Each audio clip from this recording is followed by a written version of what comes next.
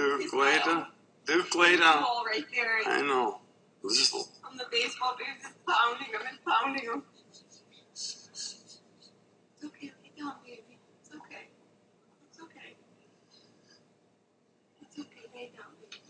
It's okay, lay down. It's okay. It's okay. Oh, there he goes.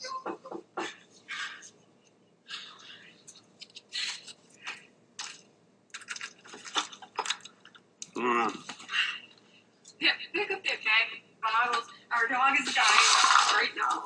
Some kid beat him with a baseball bat over there. What happened? Pounding him and pounding him and pounding him with the head. Okay, what happened? We put him out in the backyard, and these two dogs fight constantly. It's been an ongoing thing for 3 years. We always get them apart, and been tickets, that thing that Pitbull's dog aggressive, very dog aggressive, and she put him out in the backyard, and he I was. had just checked. Their dad had just let him out and left, so I put my dogs out. And that's what we always check, that the kids are home, and then they put the dog back out. How many dogs do you have? And this and the puppy. We just got the puppy 3 weeks ago. Okay. Are you gonna try to take the dog to the vet right now? No, he's dying. He was pounding him in the head. He's not gonna make it. He was pounding it and pounding and pounding with a baseball bat. Okay, so you're not gonna try to take him to the vet?